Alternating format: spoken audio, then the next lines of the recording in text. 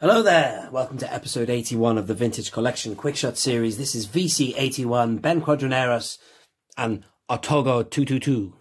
So I don't unfortunately have this figure loose to show you, which is very sad because it does come, like with the other Podracers, with an extra item with it, you know, this little droid thing.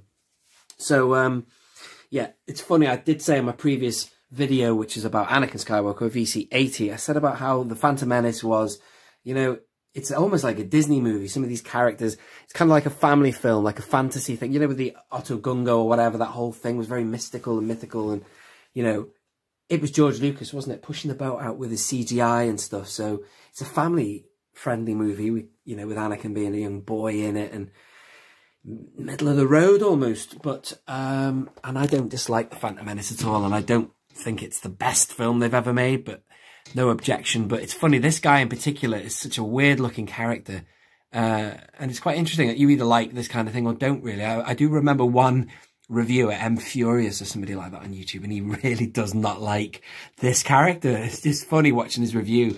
He thinks it's laughable, but you know, and he just looks interesting, doesn't he? I've never seen an alien looking like that, but he's so quirky. He's like a caricature, cartoon caricature, political cartoon satire or something. You know, they really accentuate features like that. So that's what he is. But look at him, he's just bizarre, isn't he? I would love to have him loose, just to have him loose.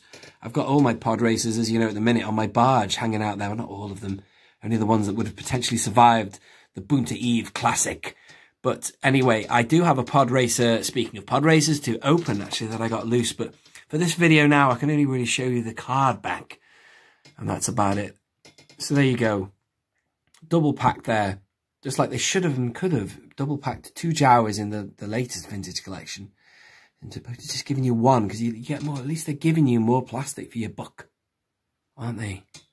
That's a cool looking droid. That, look at the weathering on him. Let me just get in closer. Closer, I said. Darkness rises with light to meet it. Closer, I said. That's why I'm doing a Snoke impression. I just wanted to say closer. I said, look at that weather in there. It's so Tatooine, isn't it? I know that Tim from Bosk's Bounty is currently in, I think he's just maybe even coming back now. He's been over to Disney World. I was in Disney World in the summer. He's been lucky enough to go to the Batuu, which is the Galaxy's Edge. And I know that I tried to get in there and it wasn't quite open when I was there. But anyway, lots of the weathering is like that. But also I'm just thinking of Tatooine Traders, which is a shop outside Star Tours. And it has like weathering like that on the building. It's like a hut, kind of very stereotypical kind of hut that you would see at Mos Espa, you know. But anyway, just visuals and referencing. And on the back of these cards are very generic. The only cool thing about them is that they've got the 12 back style, which is a nod to the past. And all of these 12 characters are coming up.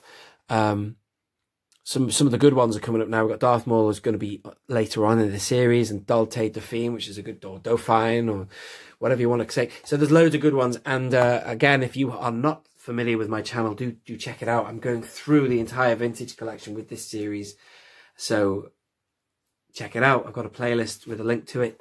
So there you are. All I can say is that I do not have Ben Quadinaros. I wished I did.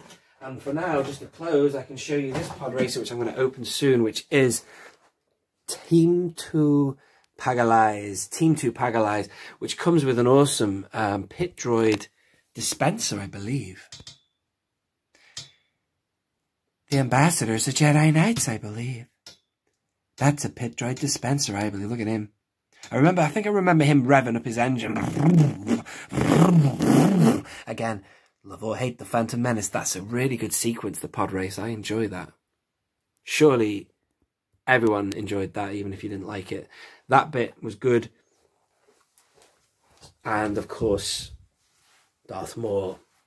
Thank you for watching. I'm going to leave it there. Leave your thoughts and comments below about Podracers. And one final question. Which Podracer do you want to see in the vintage collection? If you don't say Sebulba, get the hell out of here. I'm only joking. Only one Kenobi. Only one. Out.